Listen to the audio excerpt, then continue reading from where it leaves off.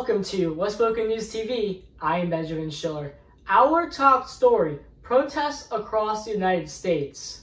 For the 10th straight day, Americans all over the country and locally protested police reform following George Floyd's death and police custody.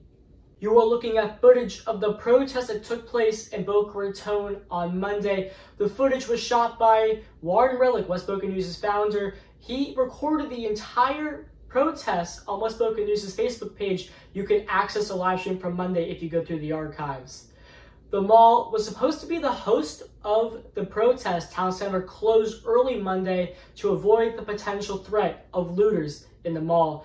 The protesters went down Glades Road, as you can see in the images to my right. The Boca Raton Police Department reported the protest as peaceful and the absolute opposite of the violent riots in major cities. Most of the protesters were wearing masks. Speaking of masks, coronavirus has begun to spread in Palm Beach County and Florida once again. On Thursday, more than 1,400 cases were reported across the state of Florida, which was the highest amount of cases reported in a single day in Florida. On Wednesday, Governor Ron DeSantis announced that all of Florida, excluding South Florida, would enter Phase 2 of reopening the state today. If you need to get tested for the virus, you don't need to go far. If you are out east, you can go to the drive-through testing site of Florida Atlantic University, and if you are out west, you can go to the walk-up testing site in the parking lot of Home Depot on 441 and Glades Road. More than 100 vaccines worldwide are in the works for combating COVID-19.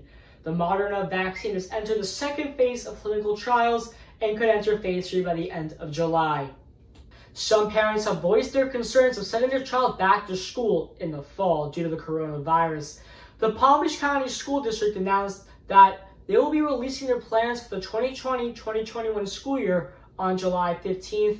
All parents will be asked to fill out a survey detailing their comfort levels of sending their child back to school and on the school bus. There are multiple plans in the works, but it's safe to say large classroom settings are out of the picture due to the coronavirus. Readers of West Boca News are reporting that 5G towers are being put up across the county. The implementation of these towers will improve wireless connection across West Boca.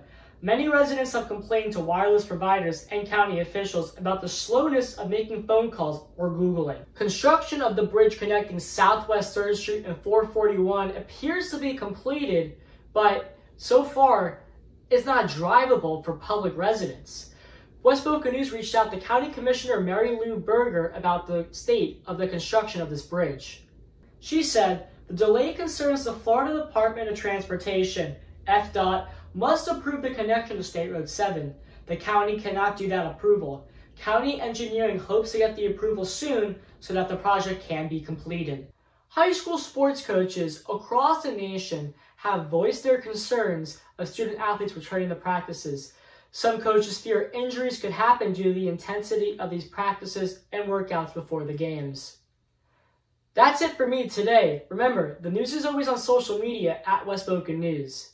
Reporting for West Boca News TV, I am Benjamin Schiller, and have a great weekend.